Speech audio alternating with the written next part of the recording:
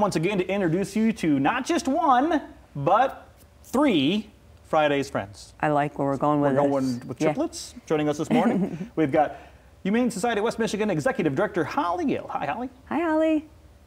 Good morning. How are you? We're well. How are you? Okay, you have 3 fur babies for us today? We do. So we've started a new thing where each week we take our 3 longest term residents and we feature them and we waive their adoption fees. So Becca has been with us actually for almost 2 years, and most of that time she's been living in a foster home, and she does great. She is about 6.5 years old and she's housebroken. She's crate trained, although her foster mom says she doesn't have to be crated, so she's a good girl. If you leave her loose in the house, she doesn't get into things she's not supposed to. She does need to be an only dog, and she does seem to be afraid of kids, so I don't think she's probably had much exposure to kids.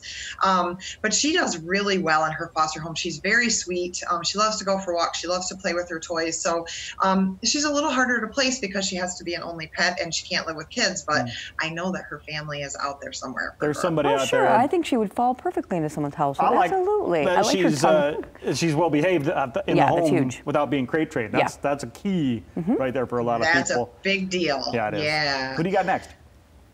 Ava is next. So Ava's about 3.5 years old, and she's been with us almost 6 months, I think. So again, she needs to be an only dog. I think she would probably do okay with older kids. When she first came to us, she didn't really have a lot of manners. So she was one of those dogs that was kind of crazy and jumped all over you and wanted to mouth on your arms.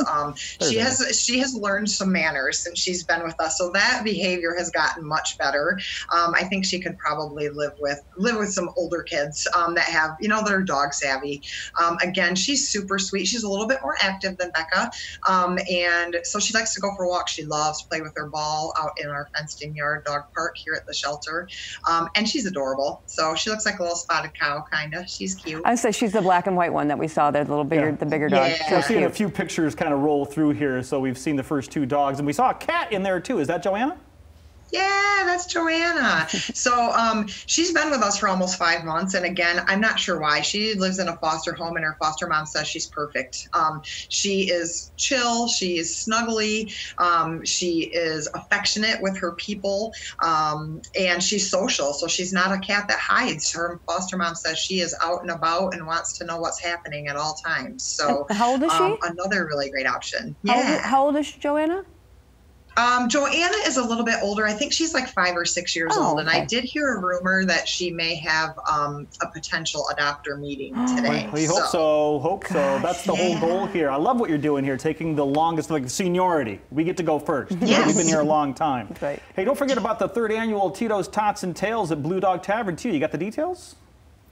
Yeah, so August 27th from 5 to 10 p.m. at the Blue Dog Tavern, we will get a portion of the proceeds donated to Humane Society of West Michigan. So they did that event last year and it was really fun. Tito's had some swag for all the people that came, and it was really fun. So I guess depending on what kind of limitations we have as of that time, we should be able to be out on the patio and have some fun.